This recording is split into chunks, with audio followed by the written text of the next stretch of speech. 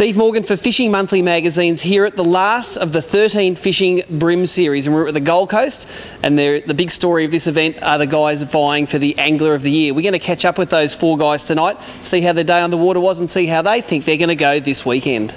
Anthony Thorpe, one of the anglers in contention for AOY, and obviously you've come up here to the Gold Coast. How was your pre-fish today?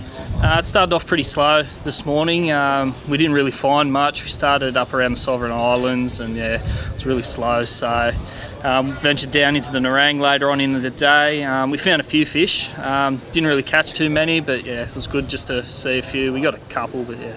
How do you think your chances are at the AOY, mate? You're in contention. Look, there's four other anglers, very good anglers that are in contention as well. So I'll just go out there and give it everything that I've got, put my head down and just fish hard for the next 2 days. So.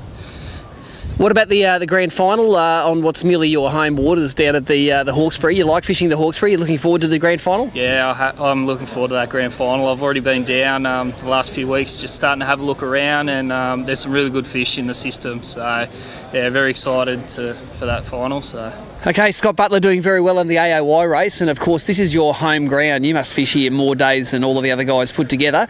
You'd have to be favourite for AOY. How do you feel coming into this event? Yeah, pretty confident. Like the fishing is tough at the moment. It's been tough for the last month or so. It's really shut down. The fish are there, they're just hard to catch.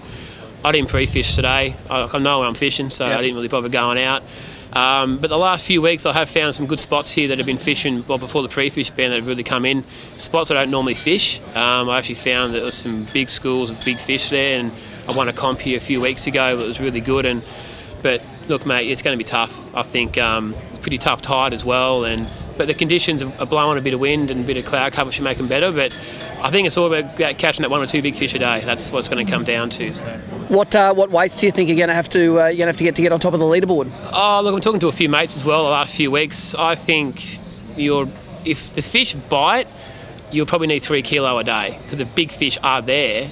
But the way it has been at the moment, I think 2.5 a day, you would probably win it. Okay, Russ Barbecue, you've won AOYs before. You're in the race for this AOY, and as I remember correctly, the last AOY you won, you did it by smashing him in the last event. What do you think your chances are this year? Probably pretty slim here.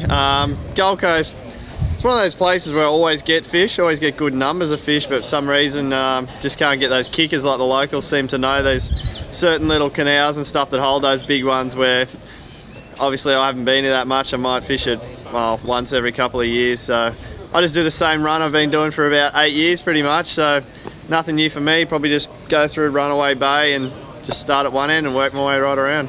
Did you get out for a fish today? Yeah, I got out today. It was a lot dirtier than I thought. Last night we had a big downpour and it seems to have slowed them down a little bit. I mainly just throw topwaters up here just because it's fun, and while you're having fun, you're catching fish. So I'll just do that again tomorrow, and hopefully that dirty water that's sort of come down will clear up a little bit and bring it back on the tube.